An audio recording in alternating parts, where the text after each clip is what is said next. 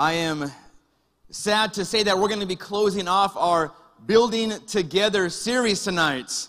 I've been enjoying it. It's been such a good series out of the book of Nehemiah. And I've learned so much this month. And we're going to be closing it out tonight and jumping into a new series next week that you do not want to miss out on.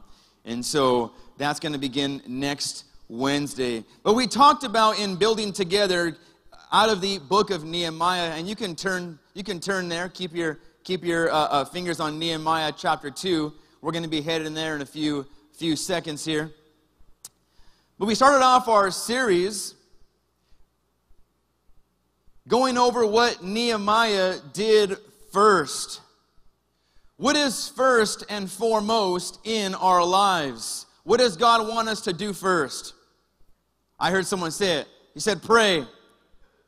That's it. That's what we talked about in the first sermon of this series was pray first. How many of you know that Nehemiah prayed first? When he saw Jerusalem's walls in ruins, he sought God.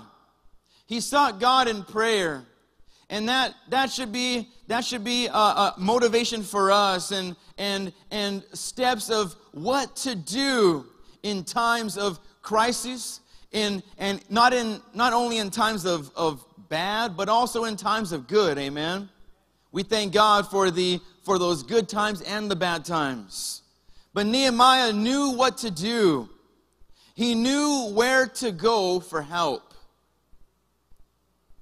He sought God. And next, we talked about Nehemiah casting the vision, getting it out to the people. And then how Nehemiah was able to connect them, to have teamwork. How many know teamwork does make the dream work? Amen? It truly does. Turn to your neighbor and tell him you can't do it alone. Tell him you weren't meant to do it alone. Connection. We also talked about momentum. What it takes to keep going. How many know that we need to stay in the battle? Amen? See, we're in for the long haul, aren't we? We're not in it, just a 3-rounder. We're going 15 rounds. Some of you are like, "Oh man, I'm tired. I need Mick. Where's Mick to encourage me? Keep fighting, you bum." Remember that? Some of us are in a battle of our life, battle for our life. And how many know that God is going to get you through? Amen. God is going to get you through. He's going to give you the stamina. He's going to give you the persistence. Amen. He's going to give you the strength. He's going to give you wisdom as you keep fighting that good fight. How many know the battle is already won? The battle is already won. But the enemy tries to lie to us and say that he's the champ, he's the victor. Amen. How many of you know that he's the chump? He's been beaten. He's under our feet in the name of Jesus. And we need to let him know his rightful place, and that's under our feet. Some of you need to let the enemy know where he can go. Telling you, I should have been a rapper. Maybe later on. Who knows? Who knows what God has in store? So tonight, we're going to be talking about empowering others. Empowering others, because this is what Nehemiah did. He empowered others to get the job done. You see, Nehemiah understood, as we talked about before, that he couldn't do this alone. He understood that this was a job that was a task that was way too big for himself. And he understood that he needed to get the people to see what he saw. John Maxwell said this. He says, leaders become great not because of their power, but because of their ability to empower others. And it's so key, it's so true, because Nehemiah did this, and he did this so well. He was able to congregate these people and was able to get them to see, as I said, what he saw, and to get them to work together. How many know how difficult it is to get people to work together? If you ever had the task of overseeing a project, you know how difficult it is for people to work together.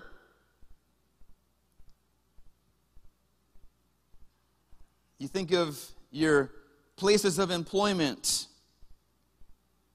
You know, all those who are, making good money. And they can't even work together. You can't even see unity in the work group sometimes. And they're fighting and they're bickering. They're going at it. This one wants to do this and this one wants to do this over here. But both of them don't want to listen to what they've been told to do in the first place. And Nehemiah had a great task of leading these people to rebuild what had been destroyed. And he understood that in order to get them to do this, is that he had to empower them.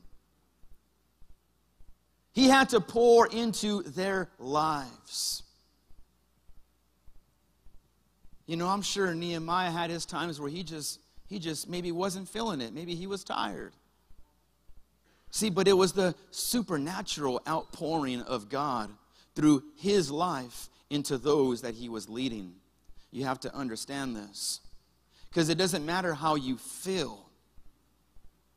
What always matters is what God can do through you. That's what matters. It doesn't matter how you're feeling right now. It doesn't matter what took place today. All that matters is that knowing who the God you serve is and what he is capable of doing in your life. Because my Bible says that with God, all things are possible. That's what my Bible says. I don't know if yours says any different. If it does, throw it away. It's not the real thing. Because that's what his word says. Anything is possible with him. That means that anything is possible through you because of him.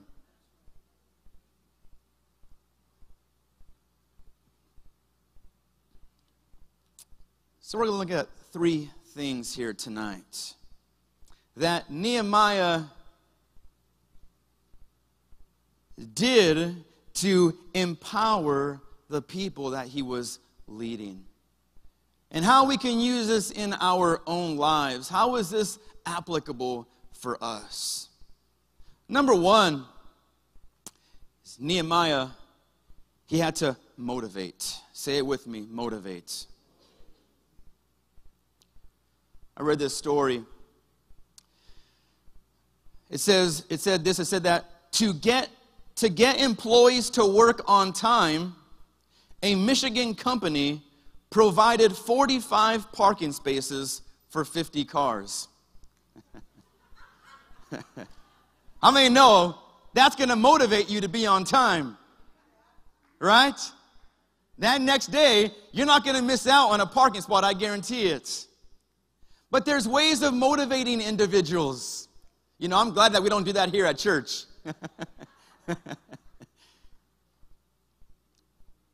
But in Nehemiah chapter 2, verse 18, Nehemiah reminded the people of the danger and the disgrace they found themselves in because of the status of the wall.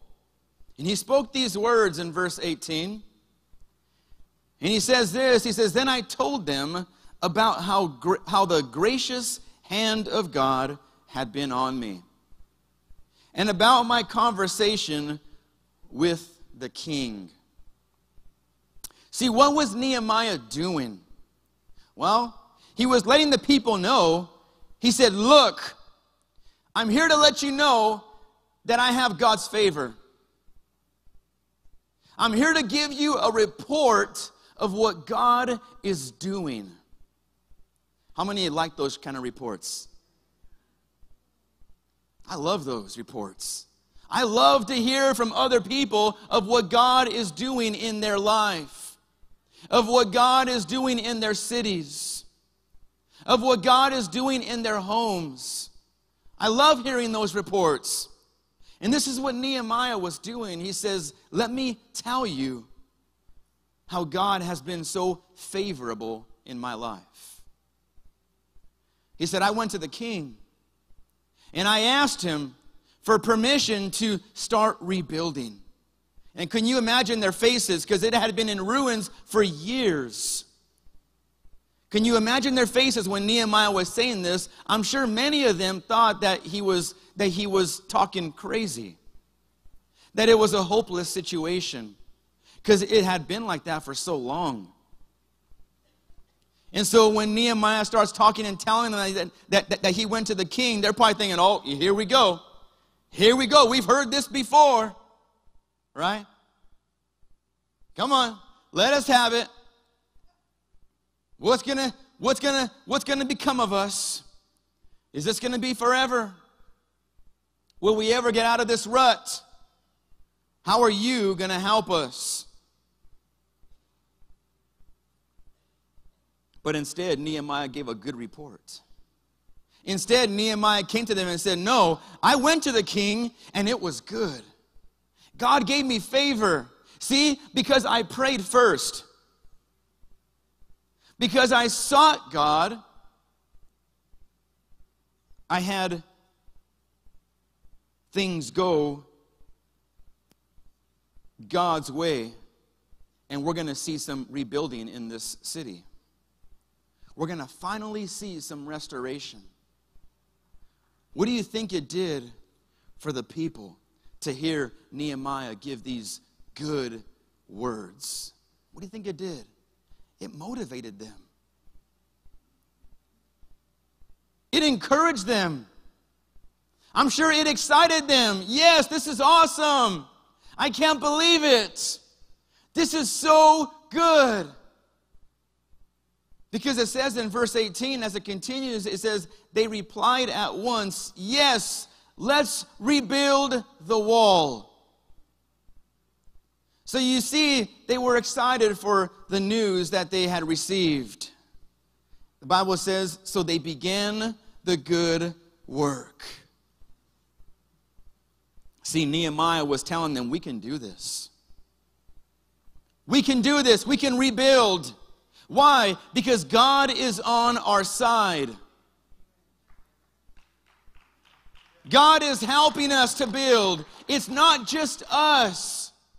Don't look around and think this is all we have, because we have the mighty power, supernatural hand of God helping us as well. See, how many know that evidence of God's clear involvement is a strong motivator? It really is. If you've ever led someone to Christ through prayer, what does it do for you? It motivates you. It motivates you. The next thing you're thinking is, who else can I pray for? Who needs some prayer? You're asking everyone. You're stopping cars in the middle of the street. If you've ever prayed for someone for healing and they receive that healing, what does it do? It motivates you. I got to keep praying. This is amazing. God is real. Prayer works. How many know prayer works?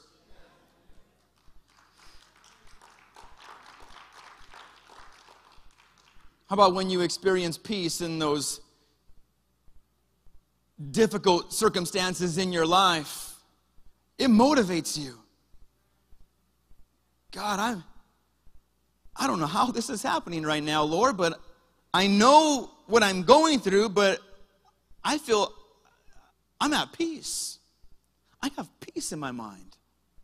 I have peace in my heart. What is going on? We come to the conclusion that it's only God. And that's the way God operates in our lives, where you have no other conclusion but to know that it is not you, it is not anyone else, it is a supernatural power of God.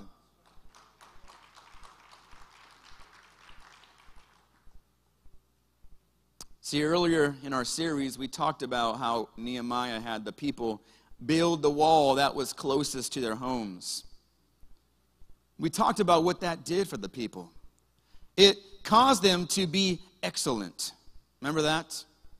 It caused them to put a lot of effort into what they were doing and the building that was being performed because it was close to their home. And they don't want to look out their home and see a wall that was done improperly. And so Nehemiah knew how to do this. He knew how to motivate. He knew how to get the people, get them to develop that hunger and that passion for work.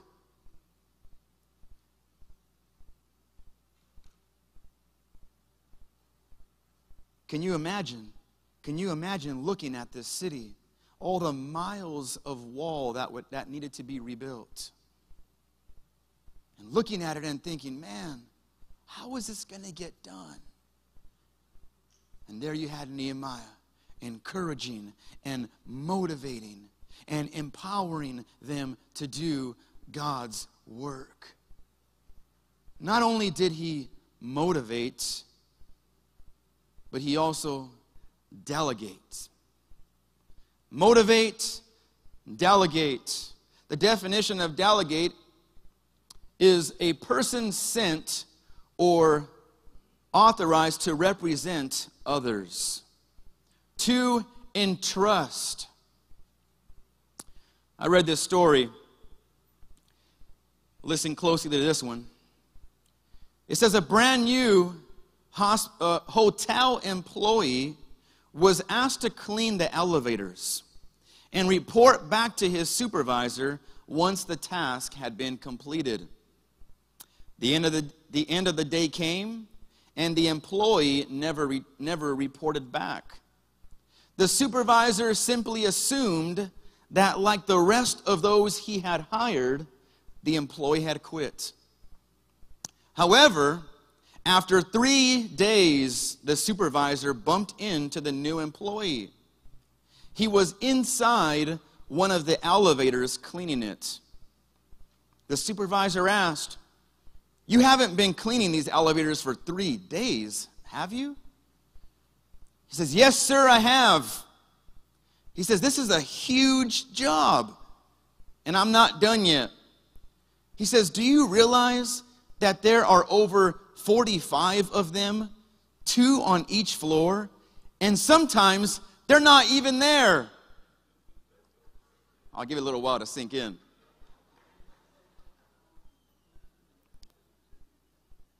See, in delegation, you are entrusting someone to complete a job, right? You are putting your trust in someone and saying, you know what, I'm going to entrust that you're going to get this done. So I'm going to delegate this to you. You know, many people think that delegation is just something to do so that you can give others work so that you can sit back and relax. That's not delegation. See, delegation is being able to give someone an opportunity to learn. Saying, you know what, here, I'm going to give you this task because I want you to grasp the knowledge of it. So that at one point in time, you can maybe take my job.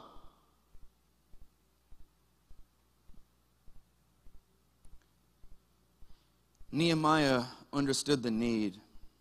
He understood that he couldn't do it alone, and he seized the opportunity to teach the people. See, the definition of empower is to make someone stronger or more confident. And this is what takes place in our lives.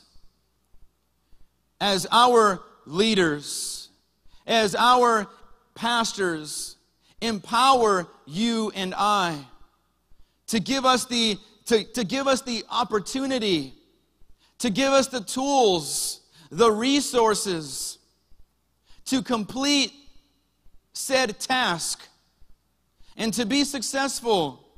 No one wants to see someone else fail.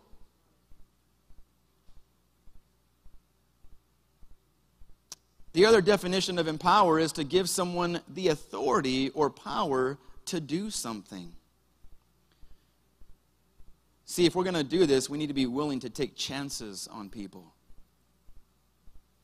Give someone an opportunity. I remember in my life, growing up in church, never ever thinking that I could be able to speak in front of someone until someone gave me an opportunity. I wasn't even seeking it. I didn't ask anyone to, grab a mic and start speaking. I was asked. I was given an opportunity. Why? Because I believe someone saw something in me that I didn't even see myself.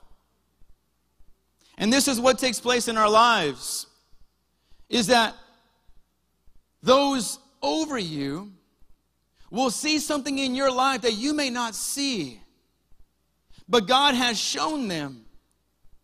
And they come to you and they ask you, hey, do you want to do this? And you say, well, I really don't have time. I got a busy schedule. No, you can make time for it. You can do it. Sometimes we're just afraid. Sometimes we just don't know what to expect. Many times we limit ourselves. And God is just asking us to step out. God's not going to leave us alone. God's not going to set us up to be laughed at. God's going to equip you. So that next time that your leader comes to you and says, hey, I really need your help in this. Can you handle this? Can you handle that? Can you take over? I'm gonna be gone for a service or whatever. I'm gonna be doing this. Can you oversee this? And in your head you're thinking, I can't. But you need to not speak those words over your life, but you need to speak, well, with God all things are possible.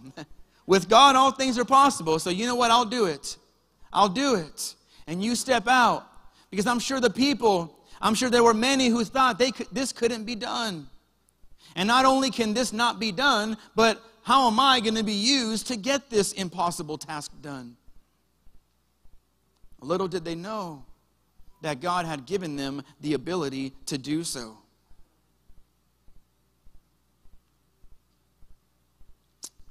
President Theodore Roosevelt once said this.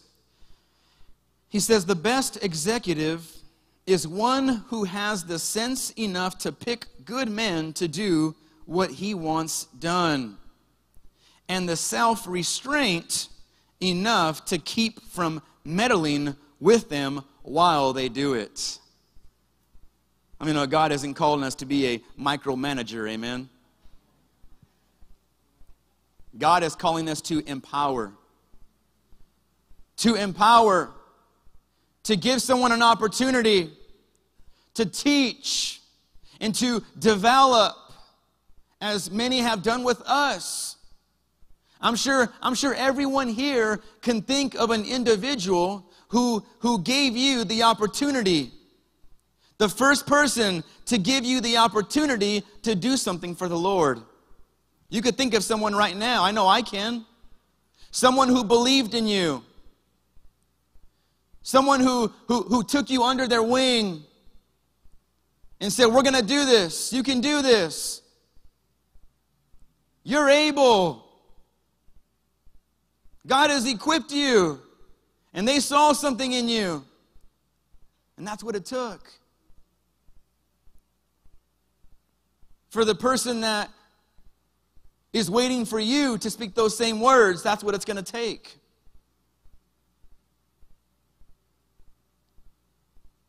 Be willing to take chances on people, just as people have taken chances with us.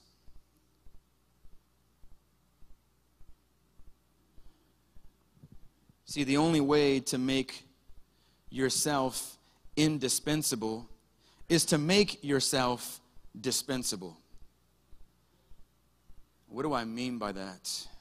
Well, in other words, if you're able to continually empower others and help them to develop so that they are capable of taking over your job, then you will become so valuable to that organization that you will become indispensable. Because you keep training and you keep raising up those individuals who can do what you do. And that's what God is calling us to do. God isn't calling us to keep things for ourselves. How many know that's true? Those things that you've went through in life, those things that you've learned, it's not for you to keep, but it's for you to share. It's for you to impart into someone else and say, this is what God has shown me. And this is what I've learned, and I'm going to teach you everything that I've learned so that you can do even greater. We know that famous saying, give someone a fish, he'll eat for a day. But if you teach him how to fish, he'll eat for a lifetime. God has given us the task of teaching. Yes, it's good to give. God wants us to give, amen? But he wants us to teach. Because it's one thing to give someone something, but it's another thing to teach them how to do it themselves. See, you can give your kids this and this and this, but if you keep just giving them things, you're going to end up hurting them. You got to teach them how to get it themselves. You got to teach them that in order to get some money to buy the things that they want, they need to get a job. Amen? This is important. We can't just keep giving things in that sense. God desires for us to teach.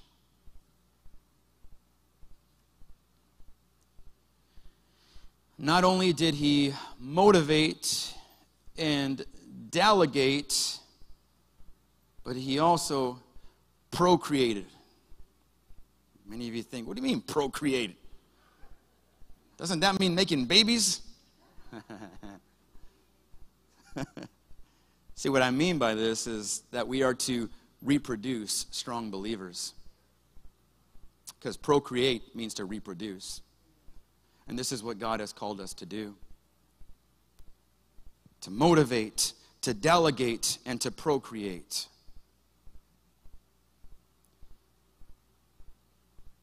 He didn't call us to duplicate. Because how many of you know that everyone is different? We're not trying to make little mini-me's. Because we don't need two of us. One of us is enough, right? Amen? Person sitting next to you, say amen. Yes. One is enough. So God isn't calling you to duplicate. He's calling you to replicate. To procreate. To reproduce. And to build more. And to teach more people to become strong believers in the Lord. See, everyone's going to take their own path in regards to them serving the Lord. But we're all going to the same place, right? Amen? We're all going to the same place. Hopefully that's what you think. Amen? We're all going to the same place. Turn to your neighbor and tell them, we're going to the same place. All right, good. We're on the same page here. There's no different heavens for, whatever things you've done or have not done.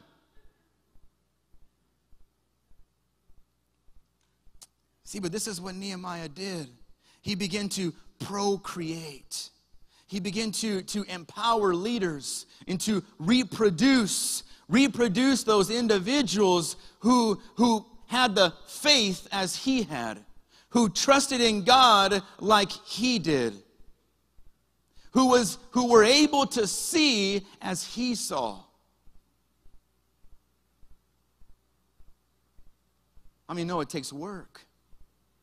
It takes effort. It doesn't happen by accident.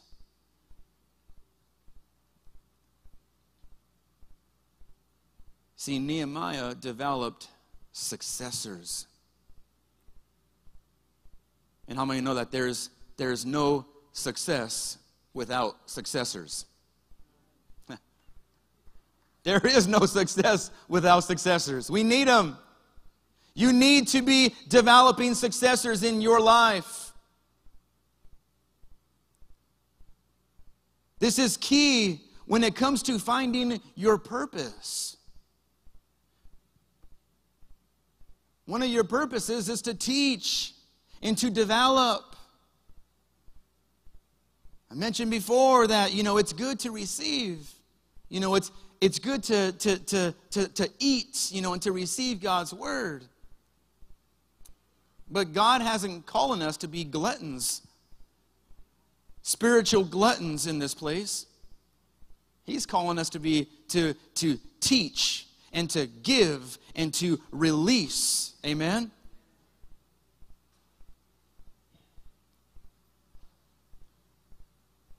Develop those to represent you. Jesus chose 12 men to represent him. They were equipped with his authority as well. In Matthew 10:1 says Jesus called his 12 disciples together. The Bible says, and he gave them authority to cast out evil spirits and to heal every kind of disease and illness. He says he gave them authority. He developed successors because Jesus knew that he wasn't going to be here forever in the flesh, but that his ministry was only going to be for a little while. And he knew that he was going to be departing them, not forever, but just for a while. And so what he did was he equipped them to keep that moving forward, to keep the ministry moving forward, to keep that vision alive, to make sure that what God had planned will be completed through them. And he did this, and the Bible says that he gave them authority. And just as the 12 disciples were given authority, we have the same in Jesus Christ. We have that same authority. Jesus speaks in Luke 10, verse 19. And he says this, he says, look, I have given you authority over all the power of the enemy. You need to underline that in your Bible or highlight it, whatever you got. Luke 10:19. Look, I have given you authority over all the power of the enemy, and you can walk among snakes and scorpions and crush them. See, the same power that Jesus gave to the 12 disciples, he gives to you and I as well. You have that same power. Like I said, it doesn't matter how you feel right now. You have to understand that the power within you and I as children of God, that the Holy Spirit dwells within you. Within you, not outside of you, not close by, not in your car, not at your home, in you. And He is helping you.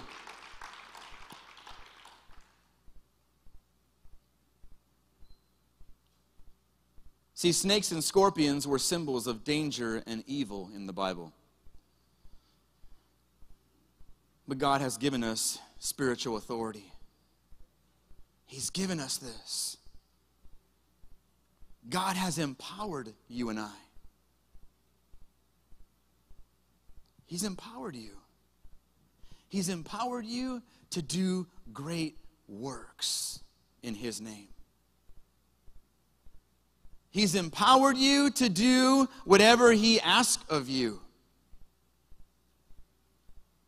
He has empowered you to do things that you think you can't do.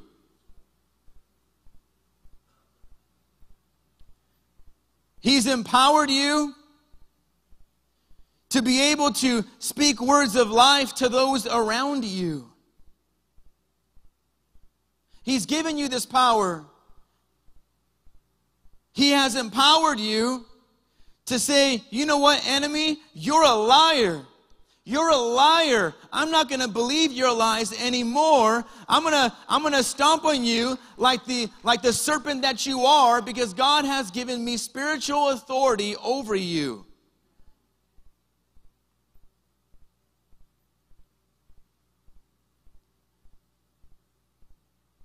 And we are to allow our lives to be used to procreate, to build those strong believers, to build those Christians who have that firm foundation. Their house is built on the rock. Why? Because your house is built on the rock. And because you knew how to build it, now you can teach others to do the same. God is calling you. He's calling each and every one of you. He says you have the tools. You have the tools to build and to make healthy believers. You have them. You have them. Don't just hold on to them. Utilize them. Make sure that you are using them to their full capacity. Paul writes this in Romans 8, verse 11, as our worship team comes forward tonight. Romans 8, 11. Paul says these words. He says, the Spirit of God who raised Jesus from the dead lives in you. That same power.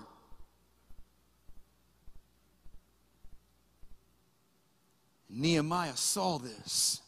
He saw it. He saw it when no one else saw it. He was able to see what God can do before it was even done. But not only was he able to see it, he was able to impart it. He was able to empower others so that they can get the task done. He understood this is going to be a great life lesson for all of these people here. Something they will never, ever forget. This is going to be one of those pillars in their walk with Christ. Their faith, a faith pillar in their life, where they saw God move, where they experienced the supernatural power of God. And now it's a faith pillar in their life. What are some of those faith pillars in your life? What are some of those moments that God has brought you through in your life that today still stand as pillars in your life. Those moments that you will never forget, that you hold on to and you say, man, I know God is real. I know He's all-powerful because I've seen Him do this. What are those things in your life? I'm sure you could think of many of them.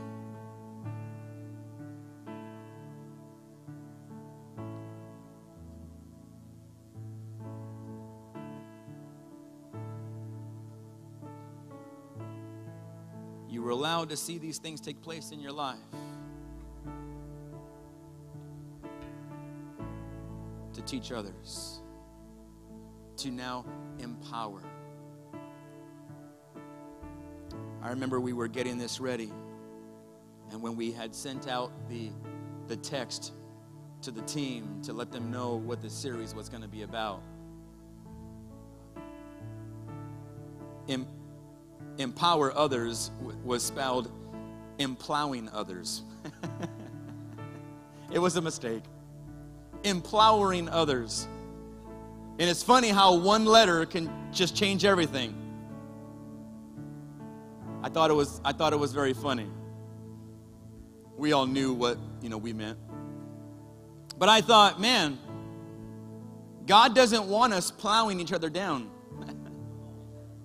Amen?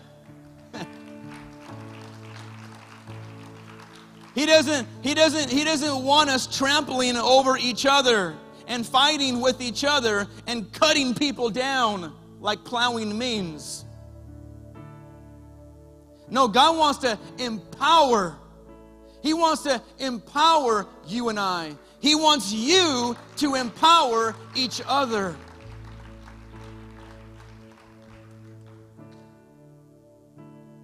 No more plowing of each other. Nothing. No more. Let God use your life to build others up. To build up. To build up.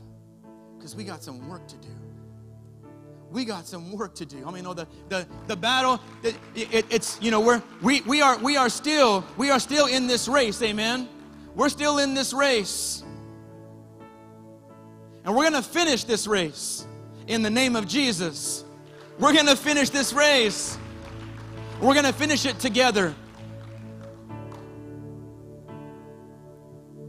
We're doing this as a team. Just as Nehemiah did. To gather everyone and have the same mindset. To be, as the Bible says, in one accord.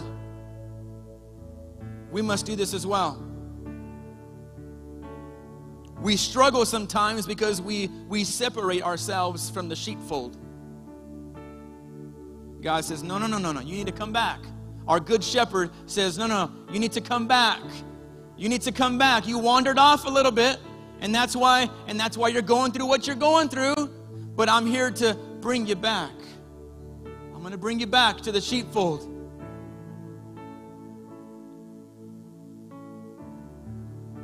We're going to keep working. And we're going to keep serving the Lord. Amen. We're going to keep serving and serving and serving. And when you don't want to serve anymore, you're going to keep serving. Amen. You're going to keep serving as God has called you to do.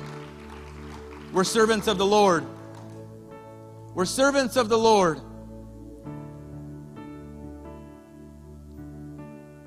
Let's do it. As Nehemiah said to them, we can do this. We can do this. The battle, the victory is ours. The battle has been won. Let's walk victorious. As every head is bowed, every eye closed, building together.